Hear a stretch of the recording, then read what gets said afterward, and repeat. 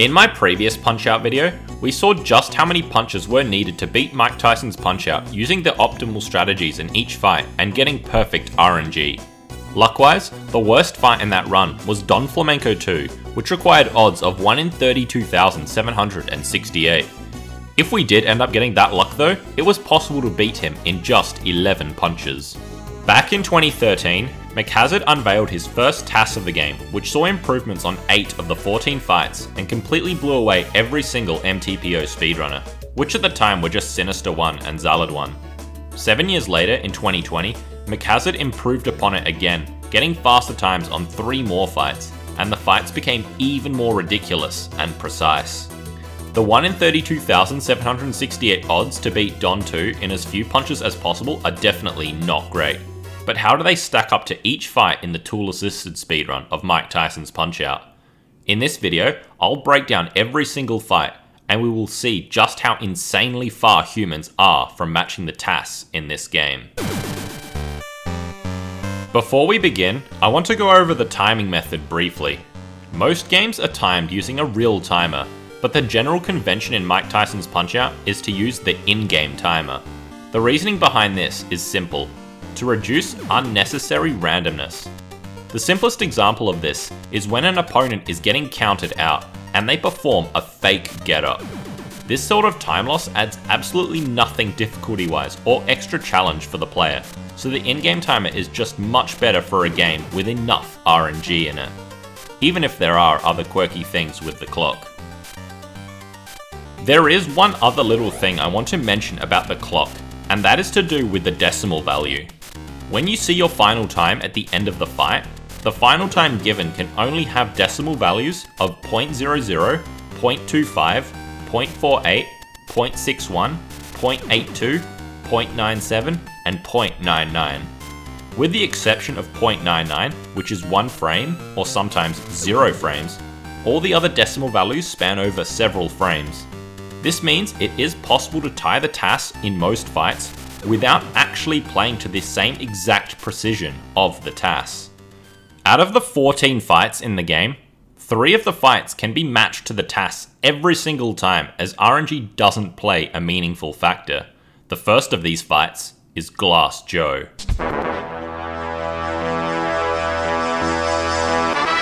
One of the most well-known strategies in this franchise is the 42-second victory over Glass Joe. When he backs up to perform his special attack at 40 seconds, there is a 4-frame window where if you land a punch, Glass Joe will be knocked out and you will be awarded the victory. However, to tie the TAS, your punch needs to connect on either one of the first 2 frames of that 4-frame window. If you land on frame 3 or 4, the fight will end with a decimal of 0.25. So one nice thing about Glass Joe is that we can actually lose 1 frame from perfect play and still tie the perfect run. As nice as this little cushion is, you will soon see that it doesn't really help all that much in the grand scheme of things. And besides, we have a buffer strategy to get a perfect fight every single time. From here, we can go into the second fight where the TAS time can be guaranteed. Don Flamenco 1. If you watched my how many punches are needed to beat Mike Tyson's Punch-Out video, you'll be very familiar with the start of this strategy. Don's defense is impregnable, and the only way to begin dealing any damage to him is to dodge one of his punches and counterpunch. We do this by beginning the fight buffering a left gut punch. Little Mac has 4 basic punches he can perform: the left and right face punches, and the left and right gut punches. At the highest level of playing this game, each of them is slightly different and has their own niche uses. For the most part, both the left and right face punches are basically the same, both dealing the same amounts of damage in equivalent scenarios and both being performed at the same speed. However, the left and right gut punches are quite different from each other. For starters, the right gut punch deals 5 damage in most cases, similar to either face punch. On the other hand, the left gut punch only deals 4 damage. However, at the cost of that 1 damage, the left gut punch is faster by 2 frames, so naturally, where that 1 damage can be sacrificed, the left gut punch is preferred. Which is exactly why the first punch on Don Flamenco 1 must be a left gut punch. After that buffered left gut punch to force Don to retaliate with an uppercut, we need to land a frame perfect punch so we can get a star. Zalad1 discovered a very convenient buffer, just a slow left dodge, a left quick dodge, and then a face punch. This punch lands on the last possible frame before Don returns to normal. Without this buffer, the punch we need to land is extremely difficult, just 1/60th of a second. After we get the star, we buffer a star punch and knock Don down for the first time. Don can get up here with several different counts, ranging from a 2 count to an 8 count, which is another reason why using a real timer is extremely dumb. But one thing is certain, is that since we are at full health and less than 1 minute has elapsed, Don will only get up with 16 health. Don returns to the fight and will immediately perform another uppercut. To get the lowest possible time, we need to perform a frame perfect left quick dodge. Along with each punch being slightly different, each dodge in this game is also different. The slow left and slow right dodges are, well, slow, so they basically have no practical purpose in terms of getting the lowest possible times. The right quick dodge and left quick dodge look very similar, but going frame by frame, you'll be able to see that the right quick dodge has an additional 2 frames of animation as Matt comes back to the center, and thus, the next move Matt can perform will be 2 frames later. Because of this, the right quick dodge is seldom used and is really only practical in some specific buffers. We need to perform this left quick dodge on a very specific frame, and the reason for that is so we can get rapid punches immediately. Rapid punches actually freeze the clock for a few frames each time you land one, so not only are they just faster in general, they literally stop time. If you dodge any later than the optimal frame, you will end up getting a final time of 14.99 or 15 seconds flat. And if you dodge too early, you'll have to land a few slow punches before you can get rapid punches, which ends up costing you even more time. If this fight is done perfectly, you'll end up getting a final time of 14.97. Now, the third fight in which we can guarantee the task time. Great Tiger.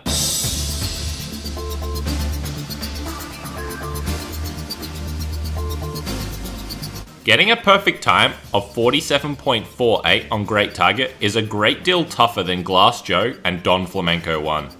In a full game speedrun, the strategy is to force him to jab by punching him in the face, which gets blocked, and then we can land a cheeky right gut punch, which has a 6 frame window, where we can get guaranteed stars.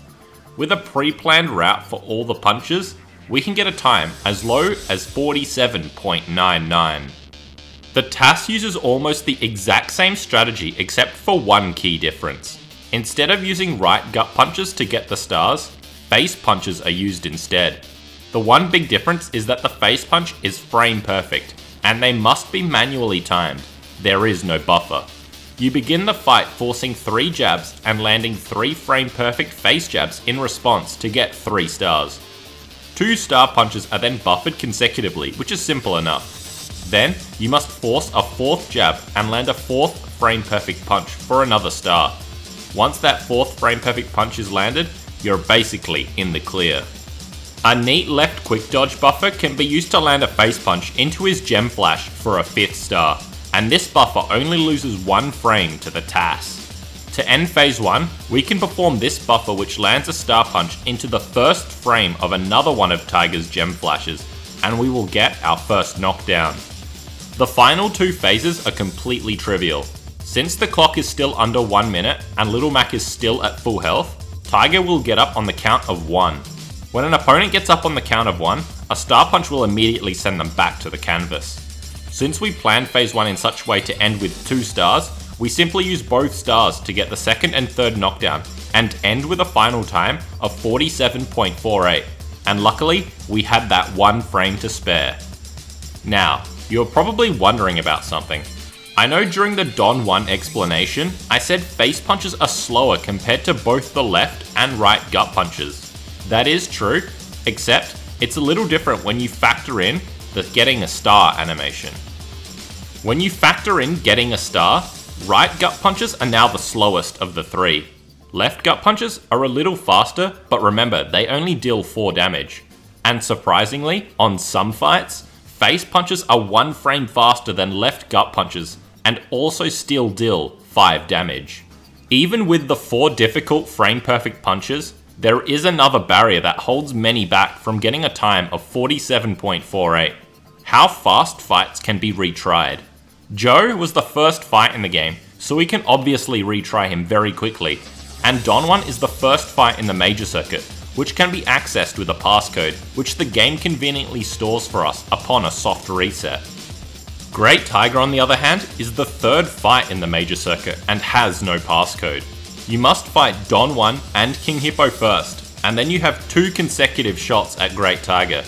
On your second consecutive loss, you will get sent back to King Hippo, and on your third loss, you get a game over and are sent back to the title screen. If you think this is rather inconvenient, you're 100% right. But Mike Tyson's Punch-Out speedrunners are purists. Anything that is not in the vanilla game is not allowed. That means no save states can be used to access fights faster in order to record a legitimate attempt. Nevertheless, even with these strict rules, the time of 47.48 has been tied by over a dozen people. Well, that's all for the times which can be guaranteed. Now, we have to take our first step into the waters of RNG, beginning with the 8th fight in the game, Piston Honda 2. Wait a sec, let me move this over. Yeah, this is gonna be good. The fight begins with a guard raise and a left gut punch, immediately followed by a face punch. This 2-punch combo is known as a Dizzy Destroyer and was invented by the one and only Matt Turk. After the first Dizzy Destroyer, another Dizzy Destroyer is performed, and we can get our first guaranteed star. Now, we must perform a very special star punch known as a guard manipulated max damage star punch. We must press up and start exactly 4 frames after seeing Piston Honda's idle animation. Furthermore, you must release up somewhere between 12 and 16 frames later. If you try and perform this maneuver any earlier, Honda's guard won't be manipulated, and if you perform it even 1 frame later, the punch will do much less damage. Technically, there is a larger window a little later to land the star punch for max damage again, but at that point, you're wasting far too much time. After this, you must perform a 3rd Dizzy Destroyer and also get a random star on the face punch. And again, we wait exactly 4 frames and perform another guard manipulated max damage star punch. Now during all this time, Honda has just been standing there, letting us mash him in the gut and face. But he is about to perform his first move, wiggling his eyebrows, followed by 3 consecutive jabs. We hold up to raise his guard and wait 4 frames to press start again, but this time, you must release up at most 7 frames after you have pressed start. With Honda at extremely low health, we just buffer a face punch to score our first knockdown at 23 seconds. This phase 1 is the ultimate test of skill on Piston Honda 2. Even if you were just looking to get a very good time near the TAS, this phase is not for you. If you lose more than 1 frame, the end of the phase doesn't quite work properly, and Honda's guard will be in a position which makes the fight impossible to continue. Okay, so that's the hard part. Now, for the other hard part. Phase 2 begins with a simple buffered face punch for another guaranteed star. Once again, we must perform another delay to land another guard manipped max damage star punch. 1 more Dizzy Destroyer with a random star on the second punch, and a 4th guard manipped max damage star punch for the knockdown, provided Honda got up with the low refill. Phase 3 is conveniently a 1 count. A single star punch is what separates us from our victory, but that doesn't mean it's easy. If you simply try to buffer this star punch, Honda will dodge because he is in his dodging mode, which inconveniently gets activated after we have used enough star punches. However, we can prevent him by dodging it by, you guessed it, making it a guard manipped max damage star punch. So what was needed to achieve this time? Well, to put the whole thing into perspective, there are 4 moves that are strictly frame perfect. In other words, if you mess them up, the run is dead. From there are 6 potential areas to lose frames, and you only have 1 frame to spare. Most of these are on guard raises to perform Dizzy Destroyers, which require a frame perfect up release, followed by a frame perfect B press. This brings the total number of frame perfect inputs required to 13, and I haven't even mentioned the plethora of other slightly bigger windows that need to be hit. After all of that, you will only get the luck 1/8 of the time. Along with Mike Tyson, this fight was seen as a pinnacle of mastery of execution within the realm of Mike Tyson's Punch-Out speedrunning. Each element of the fight was understood pretty well. The RNG required wasn't too bad, but the level of precision required seemed to be a little beyond the reach of any person.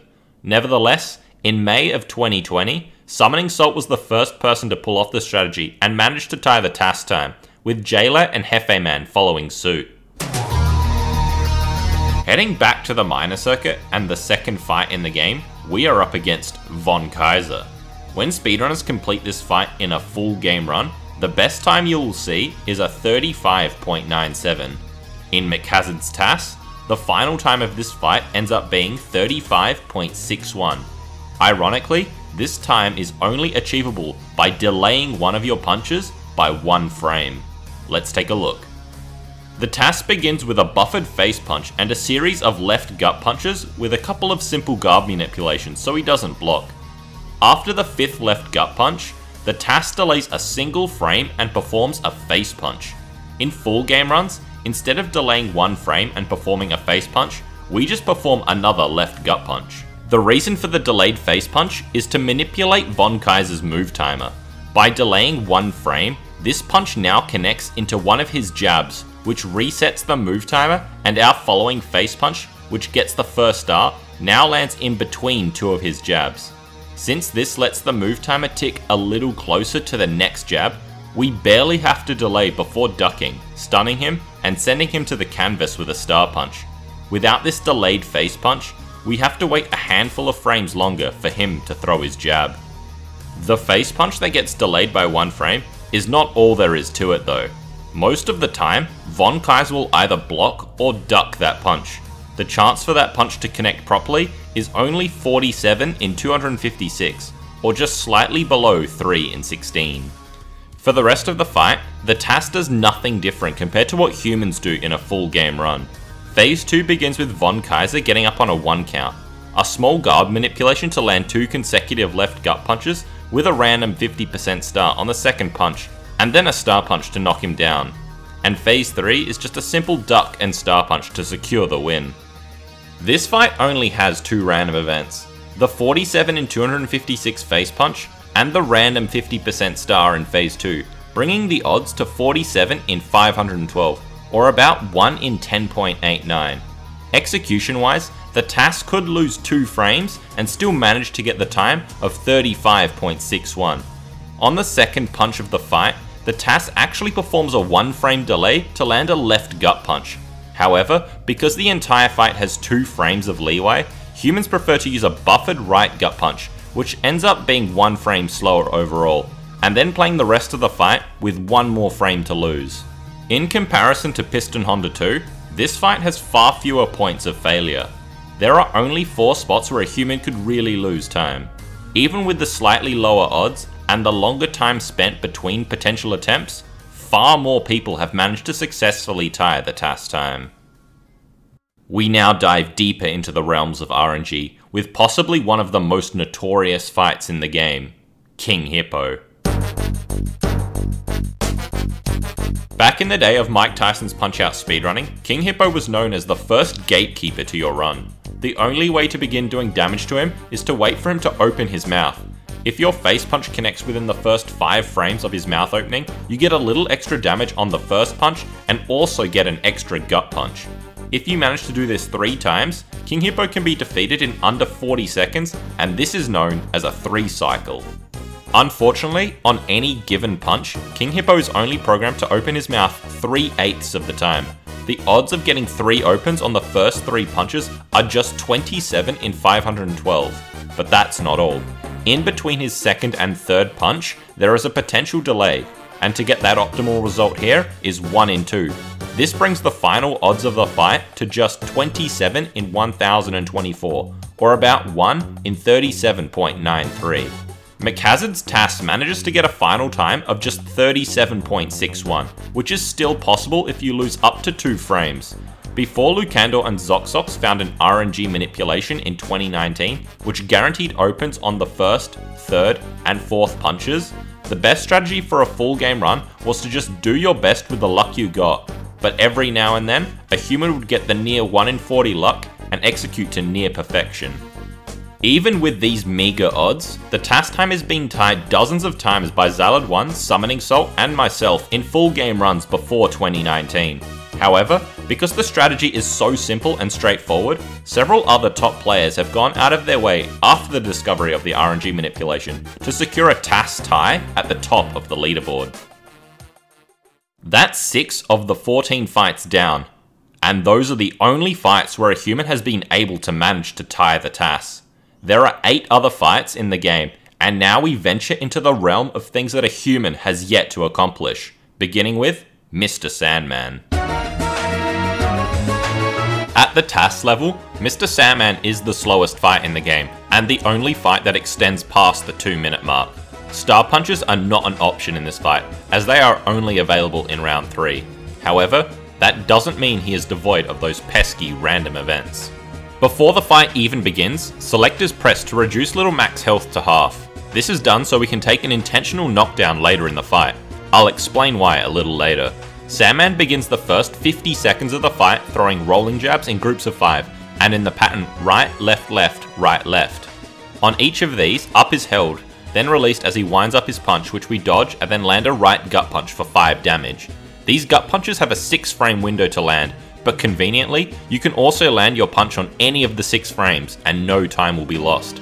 This is because for every frame your punch is a little late, the move timer for the next punch is also a frame shorter. On Sandman's 6th punch, there is a potential delay that has 1 in 2 odds. Even though we let this punch hit Mac, we still need the short delay so we don't lose time as the clock ticks over 50 seconds a little later. For the last 4 punches in this set of 5, we repeat as before, raise his guard and counter with a right gut punch. With the pattern reset again, we need to take another hit and we need another short delay, so that's another 1 in 2. Right as we recover from taking the second hit, the clock ticks over 50 seconds, Sandman has a pattern change, and we can start dealing damage a little faster. We can now force Sandman to punch us by throwing a face punch of our own. Sandman will dodge and immediately retaliate with a hook. The task forces 1 hook, which we dodge, counter, and land a delayed right gut punch.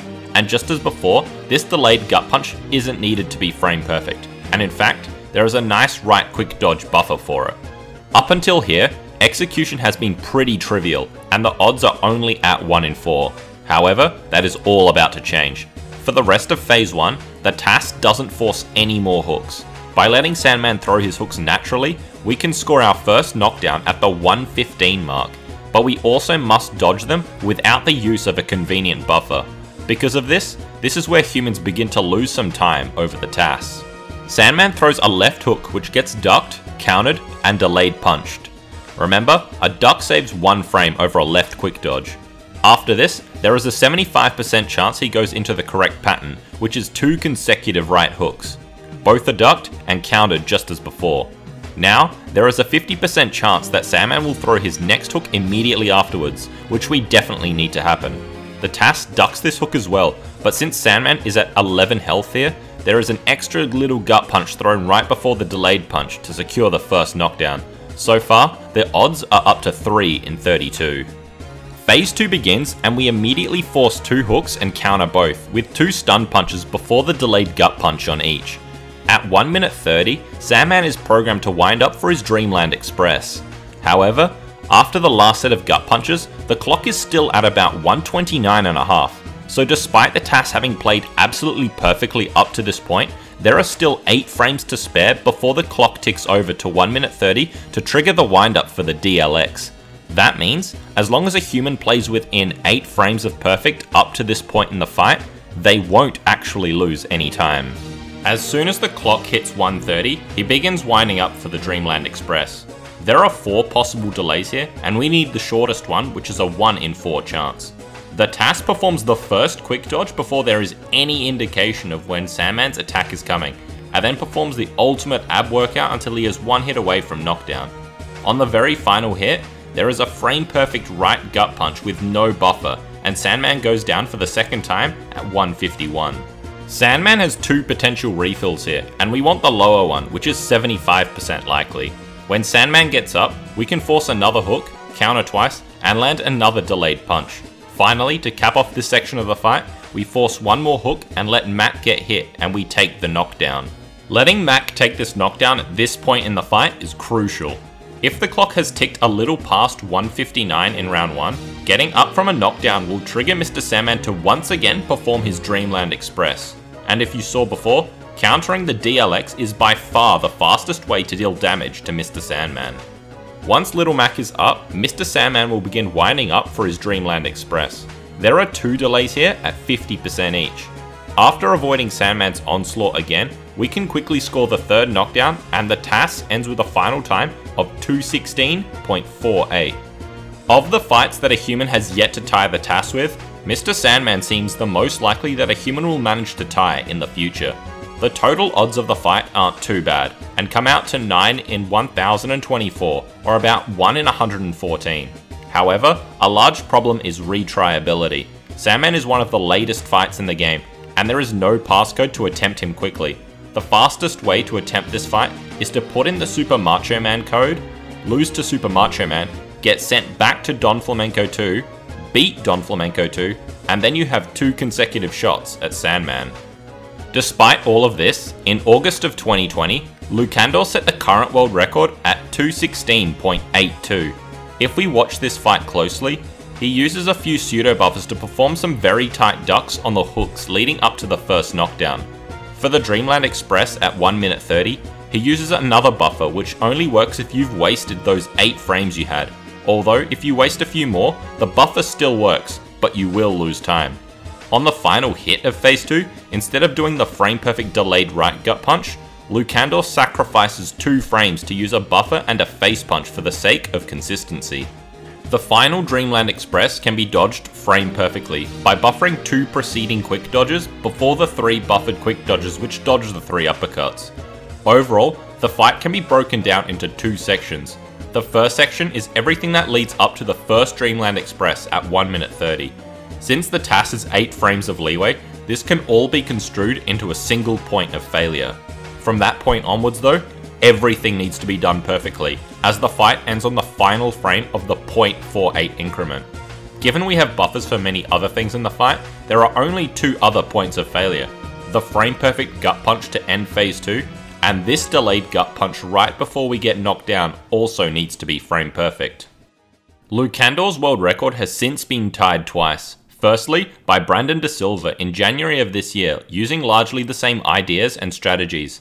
A few months after this, Hefeman82 fully adopted the TAS strategy and saved those 2 frames by using the frame perfect gut punch at the end of Phase 2. However, it was not enough in the end to set a new untied world record.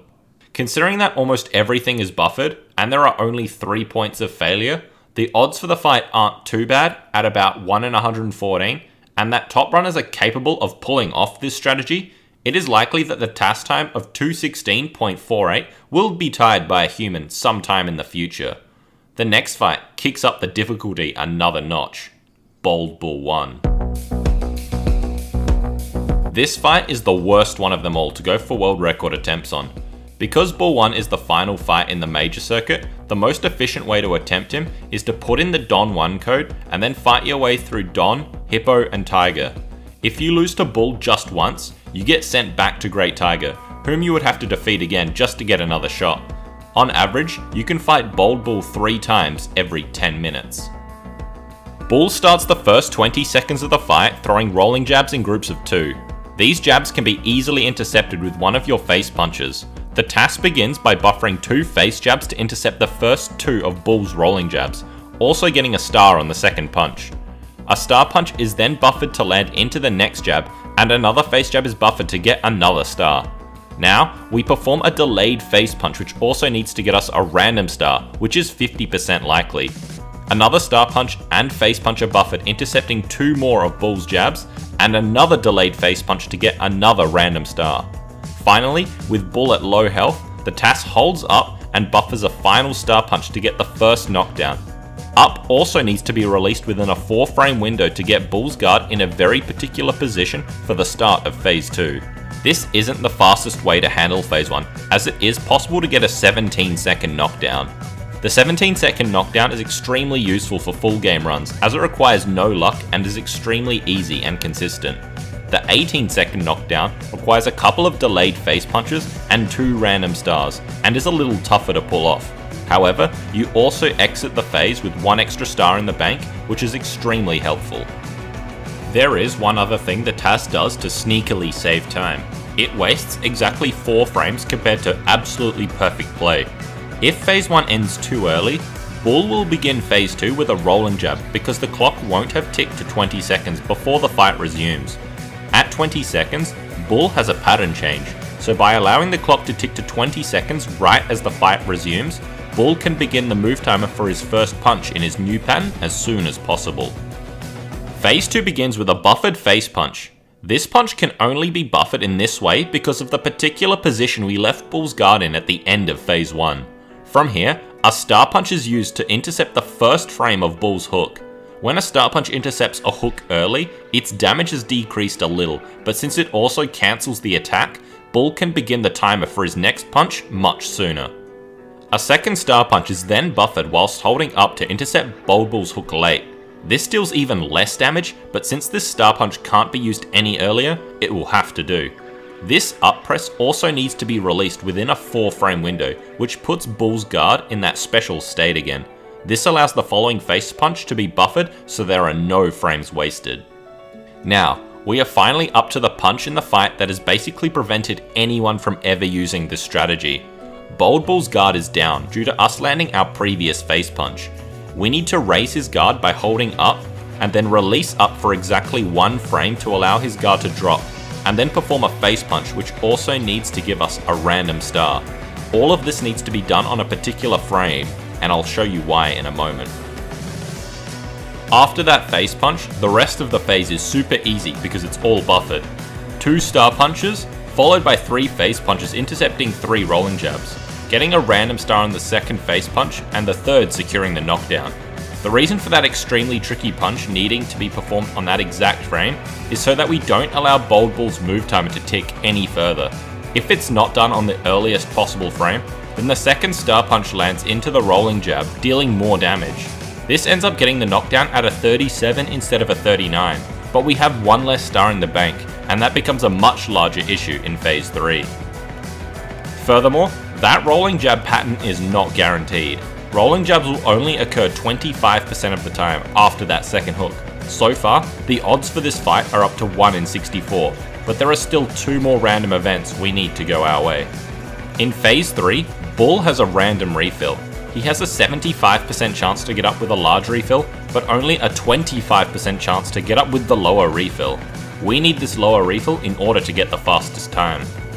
To cap off the final phase in the fight, a star punch is landed into the first frame of his first hook. There is no buffer for this. The best we can guarantee with a buffer is landing it into the second frame. Hook 2 is intercepted with a face punch on the first frame for a guaranteed star, and this time there aren't any buffers that come remotely close to landing near the first frame. If by some miracle a human has got this far, then you are home free execution wise. But if you are unlucky, your dreams will be crushed. Once again, we need that rolling jab pattern, which is 25% likely. After intercepting that second hook, 3 star punches are buffered and a final face punch to secure the win. The total odds for this fight stack up to 1 in 1024, but that really isn't the major deterring factor to someone trying to pull off this strategy. Retrying this fight is extremely slow and tedious, and that's a major reason why people don't like grinding this fight. And that frame perfect 1 frame up release, up to this point in time, people haven't even really tried to seriously practice it with save states. Since no one has even managed to pull off this strategy, largely due to that face punch in phase 2, who has come the closest? In November of 2021, Brandon De Silva slightly modified the TAS strategy in order to secure a time of 53.25, which is extremely close to the TAS time. If his strategy is played optimally, his strategy loses 8 frames in total to the TAS, and can get a time as low as 53.00. Brandon actually played phase 1 faster than the TAS, which meant that Bold Bull opened phase 2 with a rolling jab. This does make execution slightly easier, but he ends up losing 6 frames by not wasting those 4 frames in phase 1.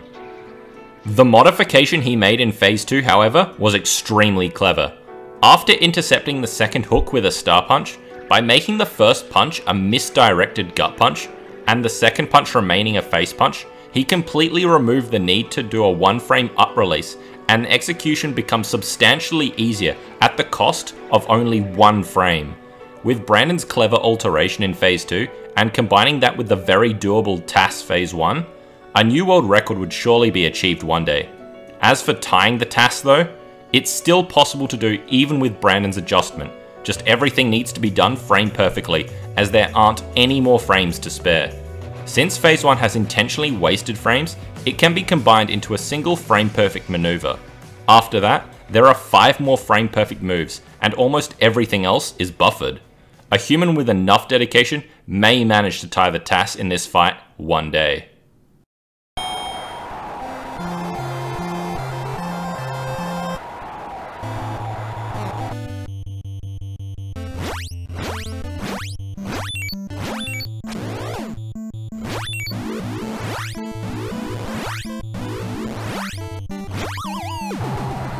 What you just saw there was the TAS Phase 1 for Super Macho Man. It almost looks like a Game Genie code was used to make Macho lose all his brain cells and let Little Mac completely wreck him. The details that go into making this fight work are extremely intricate.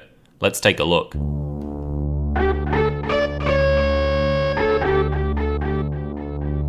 In order for this fight to work, we need an extremely particular pattern to occur.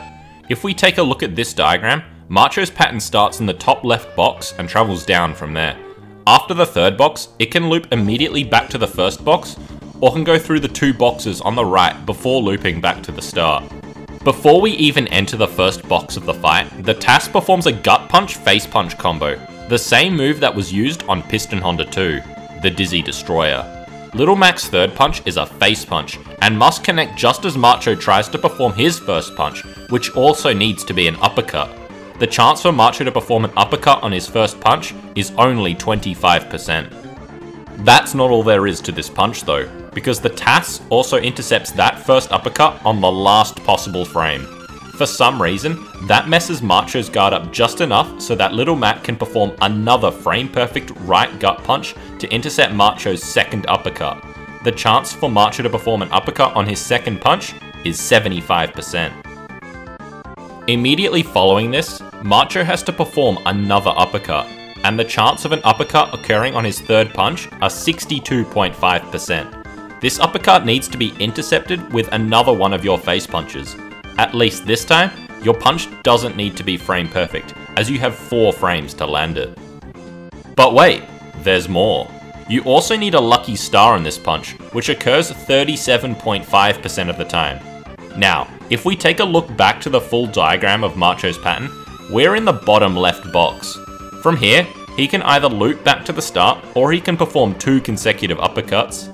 We need him to go down the right hand path and select the double uppercuts, which is another 62.5% chance. Finally, the TAS lets Macho perform one of his punches, which we dodge and land a face punch to stun him. If you're wondering why this punch isn't ducked to save 1 frame, it's because this uppercut has too short of a delay from the previous punch. The duck's animation is longer than either of the quick dodges. The only way it saves a frame is because the gap between the last frame of invulnerability and regaining control of Mac is 1 frame shorter. After Macho gets stunned, there is another delayed frame perfect gut punch which also cancels the second uppercut. From here, there is a long stretch where Macho just stands still before he performs his mini spin punch. We have enough time to use all 3 star punches and perform some simple guard manipulations during all 3 of them, so he won't be able to dodge, and they will also deal max damage. To cap off this insane phase, the final punch is another frame perfect face punch intercepting Macho's mini spin. However, there was another random event I didn't tell you about. This delay where we land all 3 star punches is actually variable. The TAS specifically gets the shortest delay, which is 25%. Yes, the TAS throws a blind frame-perfect face punch with no cue into a punch Macho might throw 25% of the time.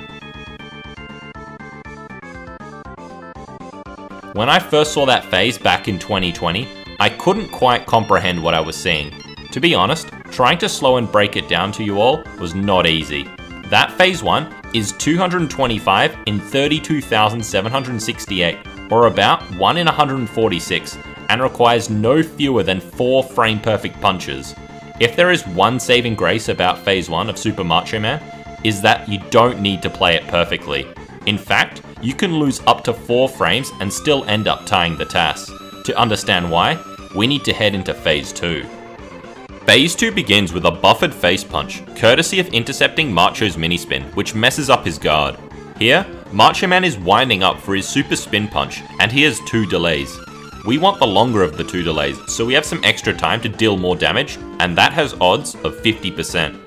After the face punch, we launch another max damage star punch. Finally, to cap off this little section, we want to land another Dizzy Destroyer, getting a random star on the face punch. Just before Macho backs up, we can land one more left gut punch. Finally, Macho backs up to begin his super spin punch. During this backup, the clock gets rounded up to 32 seconds and stays frozen until Macho's final spin punch. It is precisely because of this clock rounding that we have 4 frames of leeway in Phase 1. If we lost more than 4 frames in Phase 1, then at this point in Phase 2, the clock would be rounded to 33 seconds, and the TAS would lose an entire second of in-game time. The amount of times Macho can spin is variable, but it's usually between 3 and 8. The TAS has Macho stop after the 3rd spin and lands a star punch right into the back of Macho's head for max damage. If the final spin is ducked frame perfectly, we can save another whole second in Phase 3 when there is another clock rounding. A frame perfect left quick dodge just won't cut it. Since it's impossible to know which spin Macho will stop on, your best bet is to always guess 3. The chance for him to stop on his 3rd spin? Just 5 in 16. Phase 3 begins, and we launch a max damage star punch. This time, we need the short delay for Macho's super spin, which is 50% likely. Once again, we need Macho to stop on 3 spin punches, and we use our final star punch which connects for max damage, so that's another 5 in 16. To finish off the fight, we perform a delayed face punch which has a 3 frame window courtesy of our frame perfect duck, and a final buffered face punch to get the 3rd knockdown, with a time of 43.25. The odds for the TAS strat ultimately boil down to about 1 in 15,907. Before we even get into discussing the feasibility of this strategy, I want to mention that the odds aren't quite that bad. Remember at the end of Phase 1 how I mentioned you needed to perform a frame perfect intercept into Macho's punch, which you would only do early enough 25% of the time? In actuality, you can instead raise his guard and perform a right gut punch, and this saves 4 frames, which means that a human would only need to play Phase 1 within 7 frames of perfect to remain tied with the TAS. The reason McHazard chose to do this frame perfect 1 in 4 punch in the TAS is because it still saves real time due to the different knockdown animation. So without that 1 in 4 punch, the odds now sit at around 1 in 3,976. The current world record is held by Jaylet with a time of 45.25, exactly 2 seconds behind the TAS time. Both of those seconds were lost due to the clock rounding in Phase 2 and Phase 3. Jaylet was using a much more practical method to complete Phase 1, which can just barely get a 22-second knockdown with extremely tight execution, so one of those seconds is lost to the TAS there. In Phase 2, he does not perform a frame perfect duck on the final spin to score the knockdown, and the other second is lost there. So, can a human even pull the TAS of Super Macho Man off? Well, Phase 1 is the most complicated section of the fight, 3 frame perfect punches being necessary and complicated and awkward guard manipulations everywhere, and the odds are about 1 in 37. In comparison, Jaylet's Phase 1 requires no frame perfect inputs, and the odds are about 1 in 27. That all being said, in September of this year, Brandon De Silva became the first person to pull off the TAS Phase 1, which he managed to do off a save state, so the world record time can definitely come down to a 44. The real issue with tying the TAS comes in Phase 2. This frame perfect duck under the final spin punch is damn near impossible for a human to pull off. In my recreation of the TAS, I used the more intuitive human approach, which is to perform a slow dodge into a quick dodge and then the frame perfect duck. This method has one big issue though. In order to perform the frame perfect duck, your preceding quick dodge also needs to be frame perfect on the previous spin.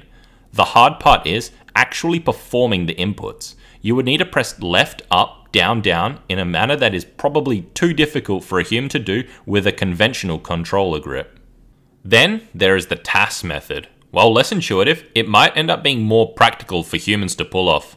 It's just simply 3 frame perfect ducks in a row, which can be done by performing a down press with a little leeway, followed by 5 frame perfect down presses. And that caps off that section. Mr. Sandman, Bold Bull 1, and Super Macho Man teeter on the edge of what a human may accomplish sometime in the future. The same cannot be said for the next section. These final 5 fights sit comfortably away from human perfection, beyond the reaches of any mortal gamer. It seems absurd to even dwell on these fights, explaining how to pull it off like the previous ones, but just to indulge you, I will try. And we are starting things off with the most execution heavy fight in the game, Mike Tyson. The Mike Tyson world record is one of the 2 most prestigious world records in Mike Tyson's Punch-Out, with the other being the full game speedrun. Both of these world records are currently held by some dude who calls himself Summoning Salt. There are no fancy guard manipulations, and stars are unavailable until round 2. So how does one beat Mike Tyson quickly? After dodging an uppercut, the player will want to punch on the same side as the uppercut. This is called a proper punch, and it deals 5 damage. On the second hit, you need to delay your face punch by exactly 8 frames, and this will also deal 5 damage. If we punch on the wrong side, our first punch will only deal 1 damage, and if we do our second punch too early, it will also do only 1 damage. If we execute perfectly in phase 1, getting 9 frame perfect punches and 1 early punch, and Tyson doesn't give us the dreaded 8-second delay, we can score our first knockdown in under 1 minute. Similarly, in phase 2, if Tyson throws 6 uppercuts and we land 5 frame perfect punches and 1 early punch, we can score our second knockdown before Tyson's pattern change at 1 minute 30. In the last section of the fight, Tyson is only throwing hooks, and the best way to deal damage is dodge and throw a single punch on the last possible frame before he would block, dealing 5 damage. If your punch is too early, you'll be able to counter him twice, but for only 2 damage apiece. Since Tyson in phase 3 has 40 health, you would need to hit 8 out of 8 frame perfect punches in order to score the fastest knockdown. If a person manages to execute a perfect phase 1, perfect phase 2, and perfect phase 3 all in one fight, this becomes known as a perfect Tyson fight. Over the years, nearly 24 people have managed to record at least one perfect Tyson fight. Theoretically, if a human could perform all 22 frame perfect punches every single time, a perfect Tyson fight could be achieved about 50% of the time, courtesy of that 8-second delay. Way up at the top of the leaderboard is Salt, with a time way out ahead of everyone else. Getting a time under 205.25 is only possible if you manage to get a phase 3 uppercut. The phase 3 uppercut is reserved only for those Tyson fights that were destined to be. In order to get one, you would need to execute phase 1 and phase 2 perfectly, so that's 14 frame perfect punches. But that's not all. You also need a very good pattern from Tyson, one where Tyson throws almost all of his punches instantly, one after the other. But still, that is not enough. You need to dodge all of his uppercuts extremely tightly, to the point you are almost getting hit by them. If you can do this, you will get your second knockdown by a mid 125, and Tyson will begin phase 3 with an uppercut, just before the clock ticks over to 1 minute 30. That extra uppercut saves about 5 seconds, and while there have been 5 of us that have managed to get that phase 3 uppercut, Salt has been the only one to finish one with perfect execution, with his fastest time being a 2:00.97. At the end of the Mike Tyson fight, the game does not give you the decimals, as it skips directly into the ending credits scene after your hard-fought victory. So how do we know that Salt's fight was a .97? Well, Salt was recording his fight on a VHS tape, which records every single frame that was output by his NES. By having access to every single frame, we can use a tool developed by OmniGamer called the Tyson Finder, which is essentially a very fancy frame counter that can find the decimals for us, but only if we have access to every single frame. In Salt's fight, he managed to hit every single frame perfect punch, and his dodging and ducking was extremely good. For the time he got and his level of execution, he estimates a pattern like that would only come around at best once every 1,000 attempts. The time of 2:00.97 will surely be lowered in the future, as this fight is attempted far more than any other fight in the game. But as for matching the TAS time, let's see why that's just not happening.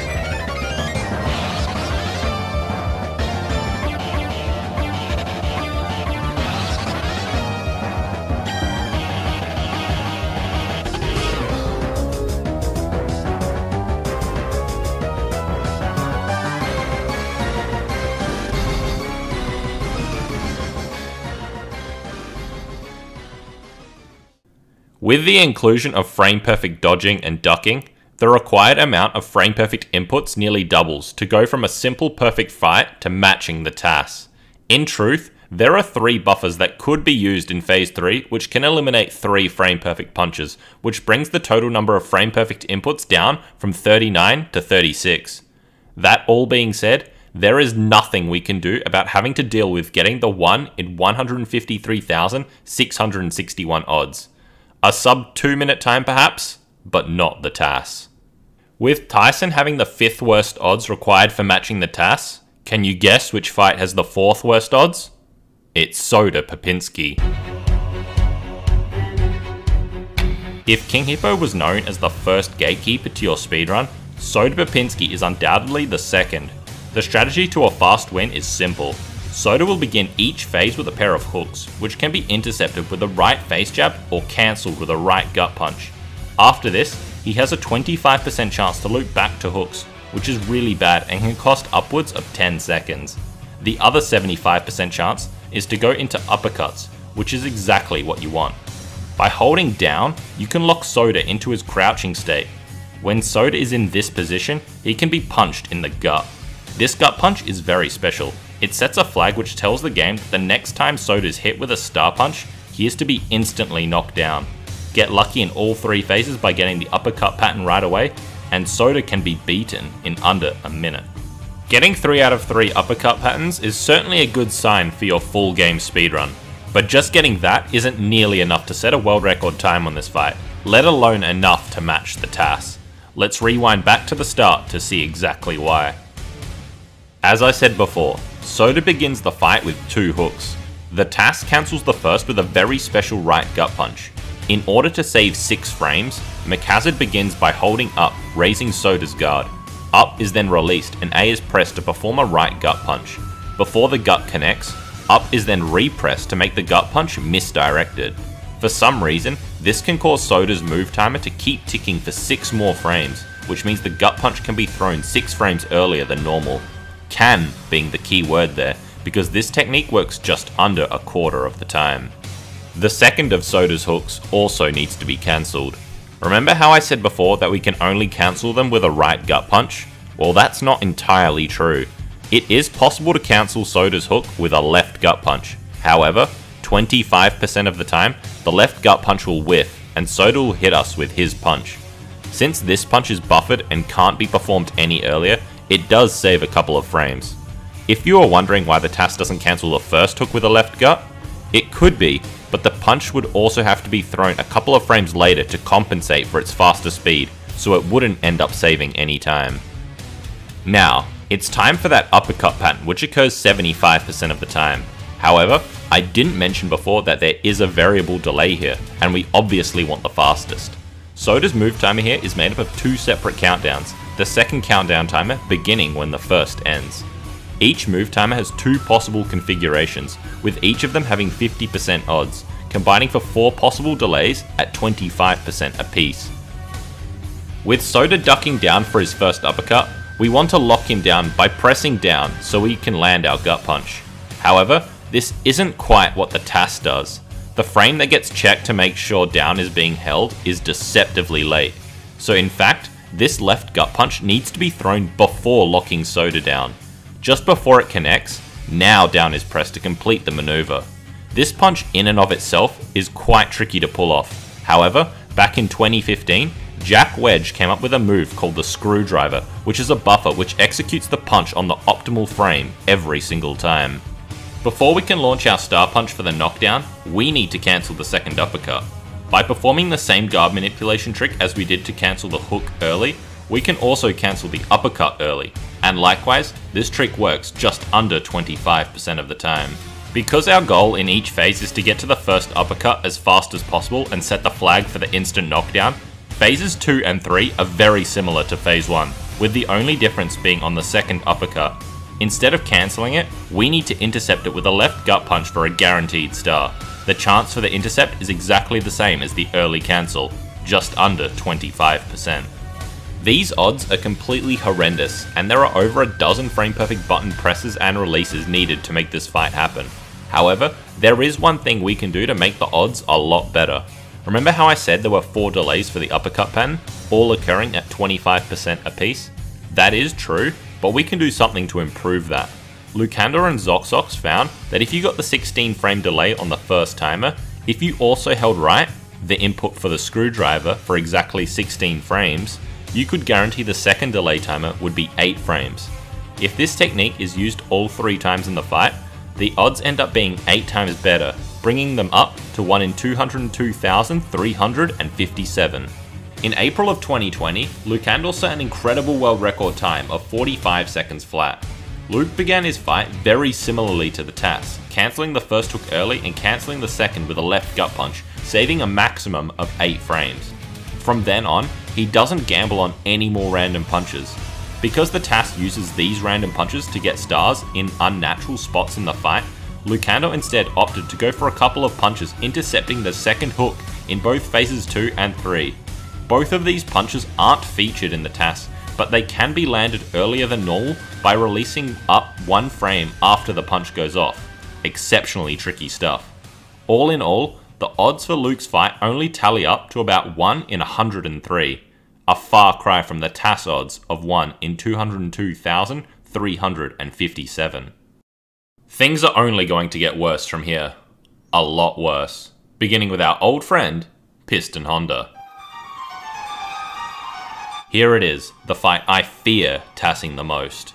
When I began making this video, I also recreated all of McHazard's fights, so I could display all of the damage values, how much health the opponents have left, and to get a much better understanding of how the TAS worked. Of the 14 fights in the game, Piston Honda 1 was by far the hardest of them all. Honda 1's behaviour is like no other in the game. Here is a simplified diagram I made that doesn't include all of the random delays he has. After the top 2 left boxes, it is extremely easy to get completely lost in his pattern. The 3 bottommost boxes I like to call Punch 1, Punch 2, and Punch 3. As you can see, Punch 1 has a chance to just not occur, and start the timers for Punch 2. Punch 2 can just loop back to Punch 1, and Punch 3 can loop back to Punch 2. It's complete anarchy, and this is why, even though I knew all of the fancy punches that are needed to tie the TAS, it still took me over 2 hours to match McHazard's time of 36.97. I'm not going to show you that fight though. A little after the TAS was published, McHazard found an alternate strategy that was tied to the frame with the original fight, and the best thing was, the odds were better. A lot better. So with my new knowledge on the secrets of Honda 1, I went through some archived Discord chats and re-tasked the new fight. The TAS begins by throwing 3 buffered face punches right through Honda's guard. Each one of these punches has odds of just under 1 in 4. Then, a buffered star punch is launched which connects right into Honda's wiggling eyebrows early, which deals maximum damage. A second star punch is then performed which needs to be delayed by 4 frames. This star punch connects into the first frame of his jab, dealing 16 damage. If you don't delay at least 4 frames, then the punch connects into eyebrows late for a measly 12 damage. Now, we need to buffer another face punch to connect right through Honda's guard, which is just under 25% likely. That's not all though, because if Honda hooks, which is 75% likely, then he is guaranteed to block our punch. So this punch only connects just under 1/16 of the time. The punch coming up next is the least likely one to land in the game. In order to pull it off, you first need to get the execution right. You need to delay your star punch by exactly 5 frames. This is because as you press start, you also need to press up to manipulate Honda's guard, and Honda's guard has a 5 frame lag time. Now, if we take a look back to this diagram, we need punch 1 to be nothing, and punch 2 needs to be an uppercut. But before punch 1 happens, we need the correct delay as well. There are 4 delays here at 25% apiece. And right before punch 2, you guessed it, 4 delays here at 25% apiece. Multiplying all these odds up, this punch has only a 1 in 114 chance of landing correctly, and in practice, you would only have 2 frames to pull it off. The next punch is pretty easy to execute, it's just a buffered face punch. Unlike the others, which had odds of 63 and 256 for going straight through his guard, this one intercepts an uppercut. Since our previous punch intercepted an uppercut on punch 2, we need Honda's pattern to move from punch 2 to punch 3, which has odds of 3 in 4. Also, we need punch 3 to be an uppercut, which has odds of 3 in 8, giving this punch odds of 9 in 32. To cap off the end of the phase, it's just another simple buffered star punch. All that needs to happen for the RNG is for punch 3 to loop back to the very start of the fight, which has odds of 5 in 8. This star punch will land into Honda's jab, dealing 16 damage. Since Little Mac is still at full health, Honda will get up here on a 1 count, and since we have 1 star in the bank, Phase 2 is just a simple buffered star punch for the instant knockdown. Phase 3 is where things get worse again. Firstly, you need a good refill which only occurs 3/8 of the time. The phase begins with one random face jab right through Honda's guard. Then, you need to delay 11 frames to land a star punch into the first frame of Honda's eyebrows wiggling for maximum damage. This is done earlier than normal by also performing a guard manipulation, which keeps the move timer ticking for longer than normal. A buffered face punch is launched into more wiggling eyebrows, intercepting Honda's second jab. Normally, this punch would land just under 25% of the time, but since our previous punch messed up Honda's guard, this punch is now guaranteed. We are now only 1 max damage star punch away from victory. Honda has to not throw a hook here, which is 25% likely. Then, we must delay 5 frames for our star punch and perform another guard manipulation to make it max damage. There is a whole range of things that can happen here, but it boils down to odds of 23 in 32. This brings the final odds for the fight to just 1 in 42,568,939, with just 1 frame to spare. The current world record for this fight is 3 seconds behind the TAS at a 39.97 set by Nolan in July of this year. The conventional strategy for this world record was significantly different from the TAS and only had odds of about 1 in 200. That strat had a rather safe opening with 3 guaranteed right gut punches which went through every single time, so long as you performed a guard raise at the start of the fight and then hit your first right gut punch without losing more than 3 frames. Nolan took that strategy to the next level by implementing the TAS opening. By buffering 3 face punches in the opening, the odds were brought from 1 in 200 down to nearly 1 in 13,000, but this made the execution essentially free and it saved 15 frames. 2 fights to go. Let's get into it. It's Don Flamenco 2. Don Flamenco 2 can be an absolute game changer in full game runs of Mike Tyson's Punch-Out. In Phase 1, you land a whole bunch of gut punches which can give you random stars. This isn't a strategy you go out of your way to use to save a dead run. This is the optimal strategy, even if you end up not getting any random stars. Unfortunately, this is a pretty common occurrence, because even with the most high level version of the strategy, which has 9 opportunities for random stars, the random stars are only awarded 6.25% of the time. When the clock gets to 1 minute 30, Don enters his defensive state and you have to force him to retaliate, which is random by the way, in order to do damage. Without random stars, it's impossible to beat him before then, and your time will very likely end up being between 140 and 150, or possibly worse. Every now and then though, the RN gods will bless your fight with random stars, and about 1 in every 50 fights will end in the mid 120s. Just getting random stars isn't quite all there is to Don Flamenco 2 though, because he also has random refills. When you knock Don down for the first time, he can get up with 3 different amounts of health. Half of the time, he will get up with the largest refill, 80 health. 3/8 of the time, he will get up with the middle refill, which is 72 health. And lastly, if you are really lucky, just 1/8 of the time, you can get the low refill, which is just 64 health. The Phase 3 refill isn't random, and he always gets up with 56 health. Except that's only true if Little Mac has full health. By having Mac not at full health, the Phase 3 refill becomes random. Half of the time he will get up with 80 health, 3/8 of the time he will get up with 72 health, and if the gods shine down upon you, 1/8 of the time he will get up with just 40 health. Pressing select for Don 2 to reduce Mac's health before the fight is considered such a risky strategy, it's reserved only for people going for the most insane times, as getting the low refill is much less important than getting lucky stars. But the TAS can easily do that, and more. This fight will never happen. Before the fight begins, select is pressed, because you can be damn sure we want that 40 HP refill for Phase 3. Don's first jab is dodged and we land a delayed right gut punch for a guaranteed star. Immediately following this, we land another right gut punch, intercepting a jab and get our first 1 in 16 random star, and then land a face punch intercepting Don's hook, getting another 1 in 16 random star. 2 star punches are buffered one after the other as Don2 just stands there waiting for his move timer to tick to 0. Right after the second star punch, we land 2 more right gut punches, intercepting 2 more jabs and getting 2 more 1 in 16 random stars.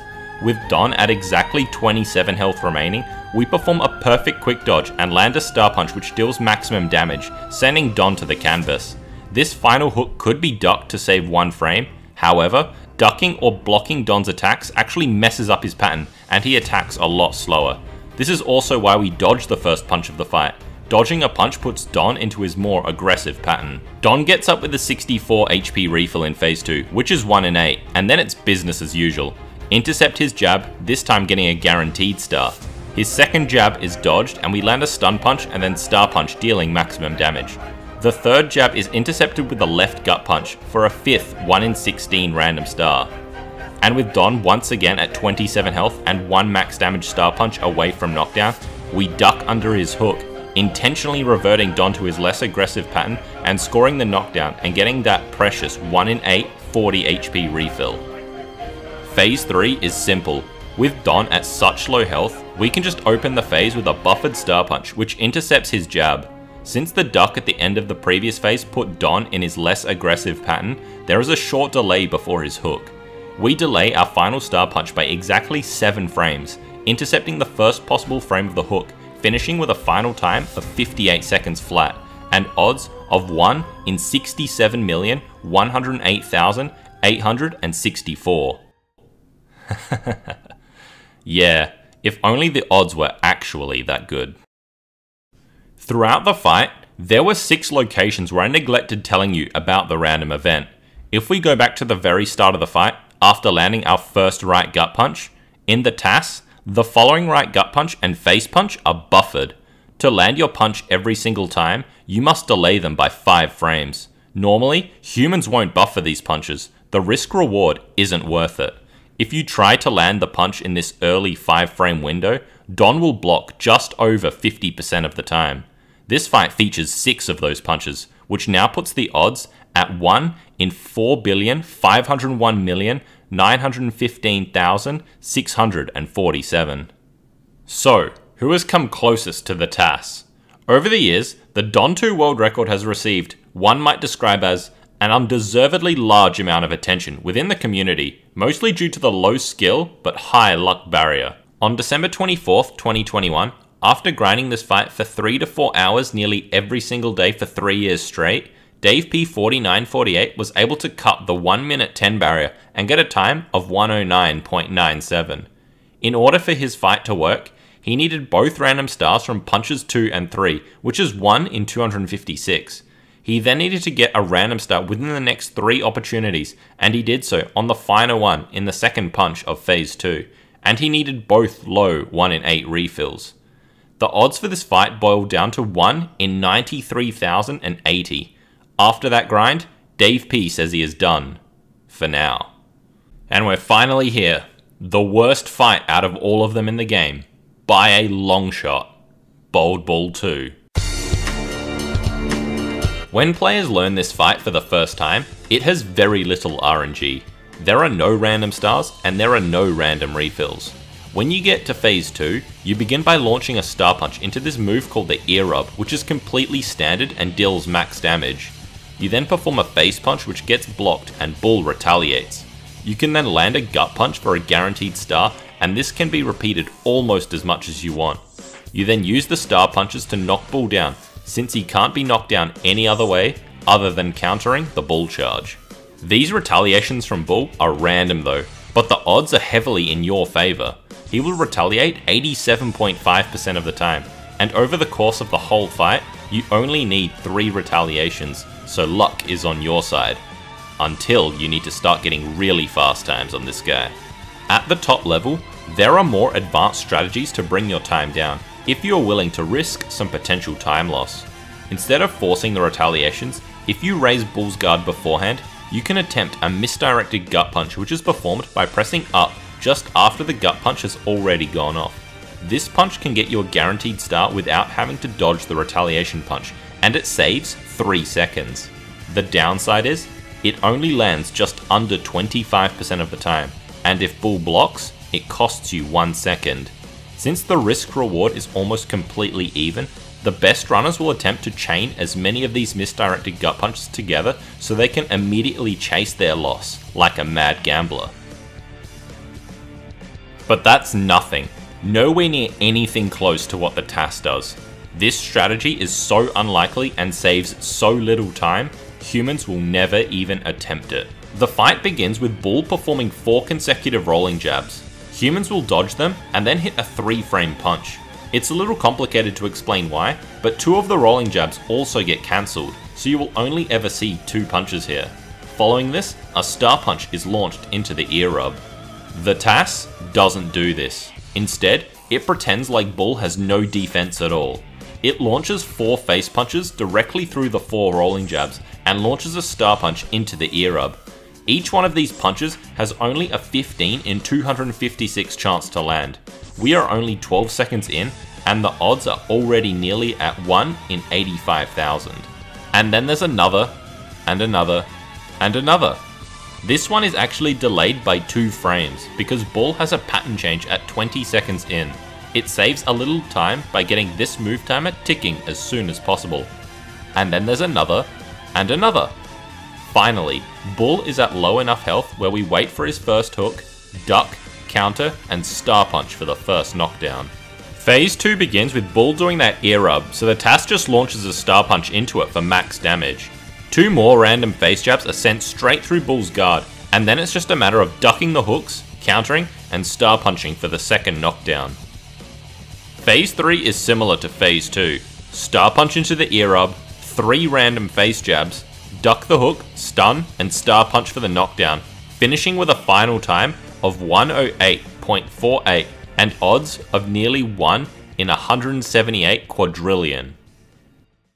It's very safe to say that no one will ever even attempt this strategy, or even take small subsections of it to use in world record attempts.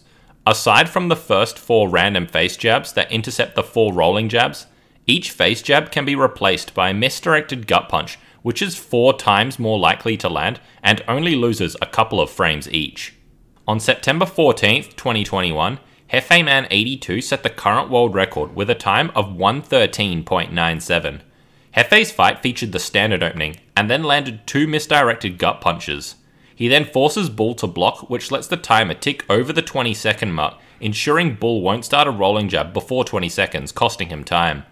The TAS Phase 1 has nearly 1 in 123 billion odds to work properly, and finishes with the clock at 31 seconds. Hefe's Phase 1 is only 2 seconds slower, but the odds are just 1 in 17. Hefe lands the next 3 misdirected gut punches on the first possible opportunities, landing 5 out of 5 in total for the fight, bringing the odds up to 1 in 1,108, and some tight execution to boot. It's likely this fight will be improved sometime in the future, as there is a strategy that is just as fast and more likely to work by removing one of the random misdirected gutters, but instead requires you to hit 2 frame-perfect punches at the start of the fight with some guard manipulation. And that's everything that is needed to be done to match the TAS on every single fight. In contrast, the odds to beat the game in as few punches as possible was about 1 in 2.5 billion. The odds to pull off the full TAS speedrun of the game are about 1 in 5.2 times 10 to the power of 58.